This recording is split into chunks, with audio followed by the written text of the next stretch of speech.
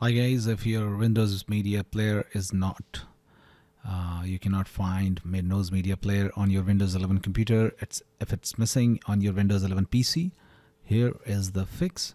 What you have to do, you have to click on Start button and then click on Settings to open Settings. Now click on Apps and in the right side, click on Optional Features. Now click on View Features. Now search Windows Media Player and the search. Now this Windows Media Player will appear in the search result. Just select that. Click on Next.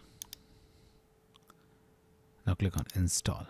Okay, and it will get installed in your computer, and after that restart your computer and your Windows Media Player will be present in your Windows 11 PC and your problem will be solved.